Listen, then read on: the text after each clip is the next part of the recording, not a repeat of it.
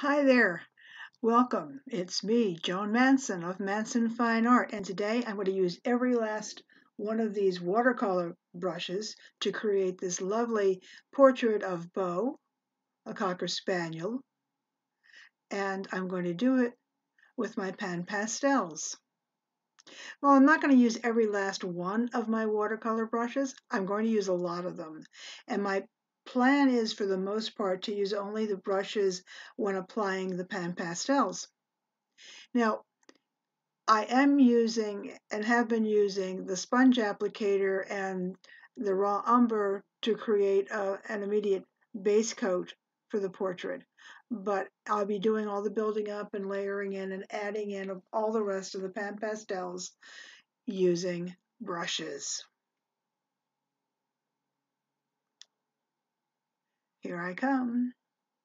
Now he's got a little toy there on the right that he's resting on, and that's what I'm starting with. It's blue and pink and white and black.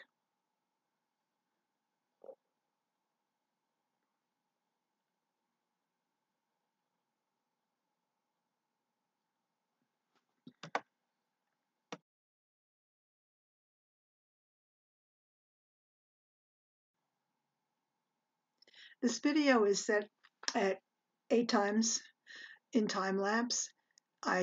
It's actually a 2-hour video, and at some point I'll go through and I will edit it properly and make it available on YouTube. But 2 hours is a seriously long video. So there's a lot of work involved in the editing process. But this will give you a taste of how I applied the pastels using the paintbrushes. No water, no alcohol, just the powder on the brushes. There's that beautiful Beau. Just taking a look at the coloring, taking a look at my PanPastels, the ones that I've chosen. And as I go along, I will add some more because the longer I look at the reference photo, the more I see in terms of the color. Using one of the brushes. That's about a number 2 brush.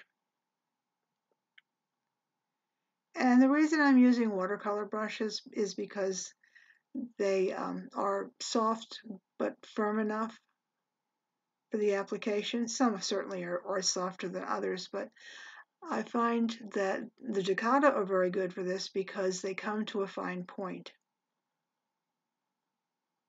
And I have the Sennelier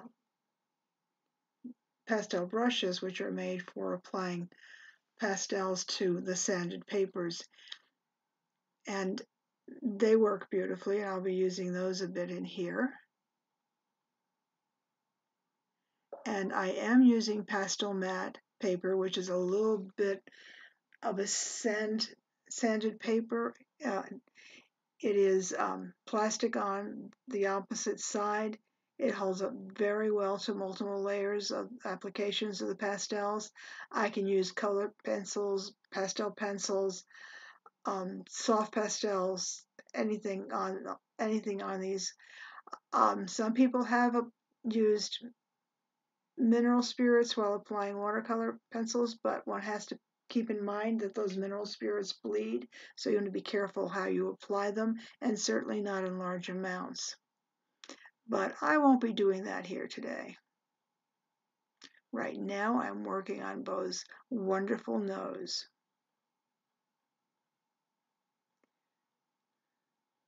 I'm building up the color. I'm not using black except for shadow and the deeper portions of the nostril. For the most part, I am using the shaded raw umber.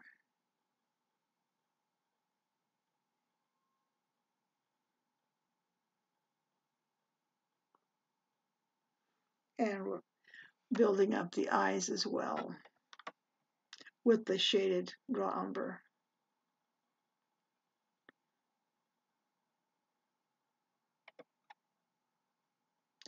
And we'll add a little white and do some highlighting. I am using number 4 brush there.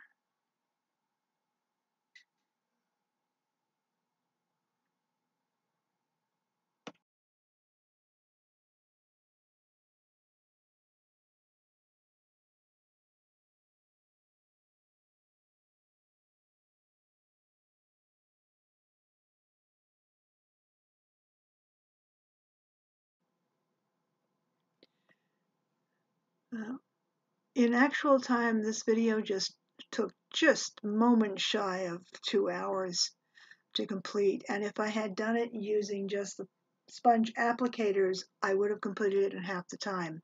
Build up using the brushes takes a little bit more time. It has a lovely effect, and when you're done, in fact, you can't tell the difference between the brushes and the sponge applicators.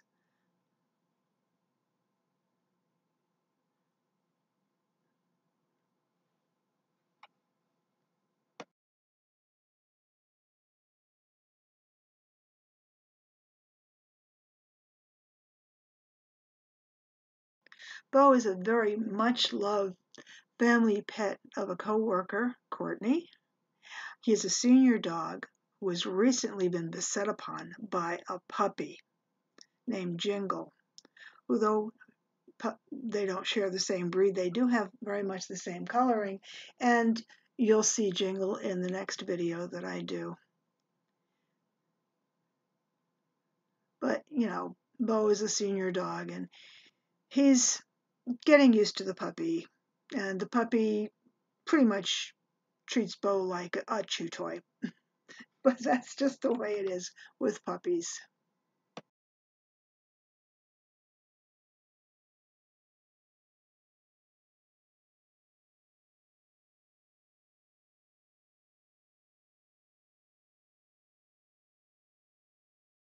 And somewhere along the line, I pulled out the sienna and the sienna shade to add to the dog because there are reds in the fur of Beau, and there are reds in the collar around his neck. And I wanted to be sure that although this image is going to be soft, this portrait is going to be soft in appearance, I did want sufficient contrast. I wanted a little more vibrance than I would have using just the umbers. And of course, I'll be adding some pink into the eyes and onto the nose.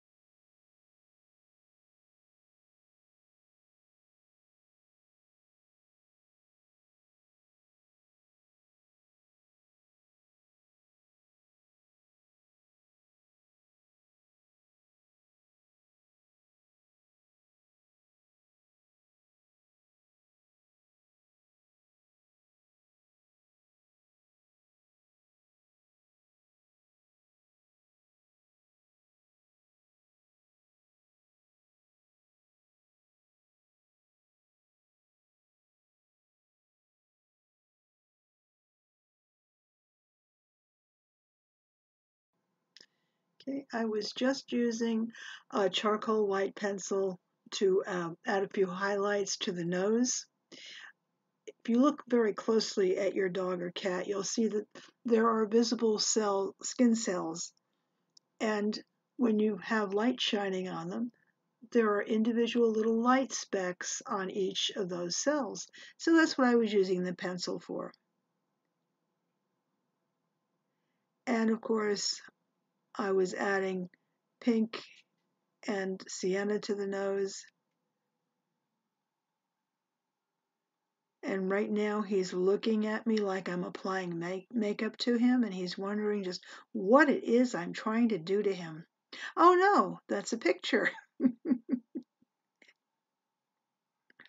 Oh, they're so adorable.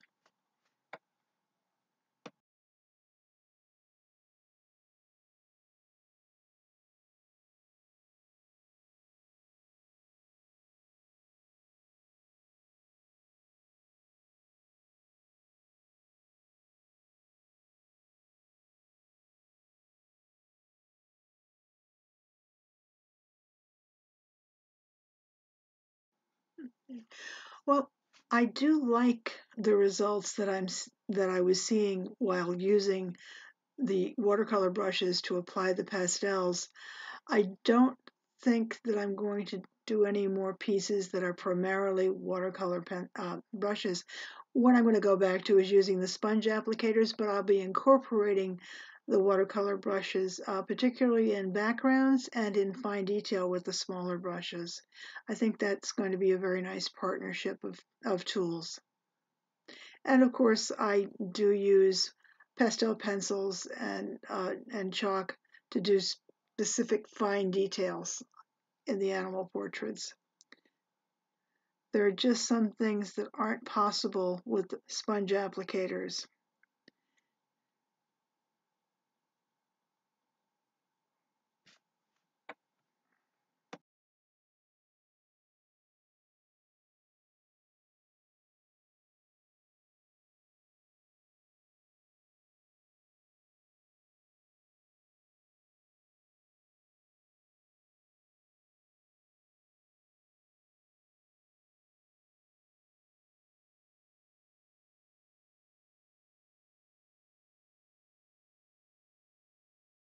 And I'm just using the sponge applicator to apply the PanPastel to the background to create some greater texture in the background. That is raw umber light. So it all blends rather than using stark titanium white.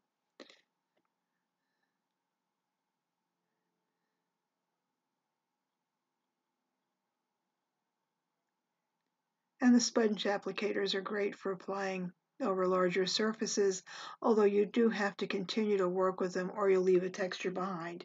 But in this case, I like the texture I'm leaving behind.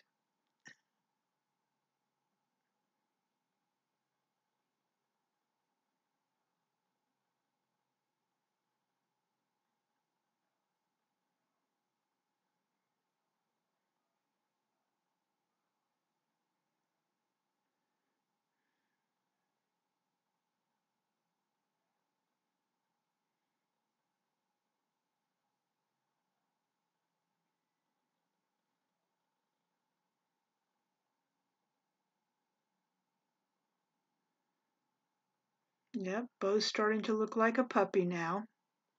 Well, a grown-up puppy. And I have made a point of not adding all the gray and not allowing the skin to be as loose as it is in an older dog because I thought I would shave a few years off of Beau and make him just a little bit younger.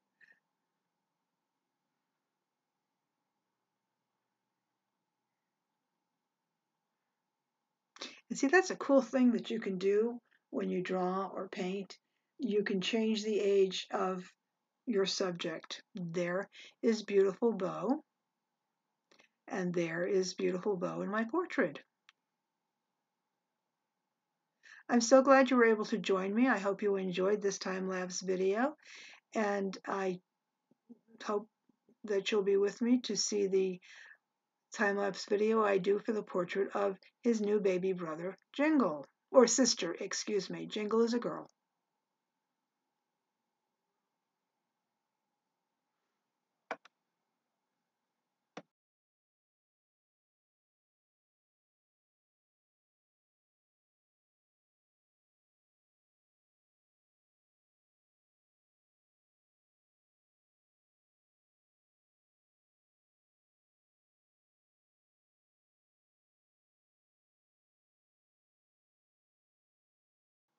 I'm trying to get this in focus so I can give you a good close-up of Beau. Get a little closer so you can see better the detail of the portrait. There we go. Thanks again for stopping by. Bye-bye.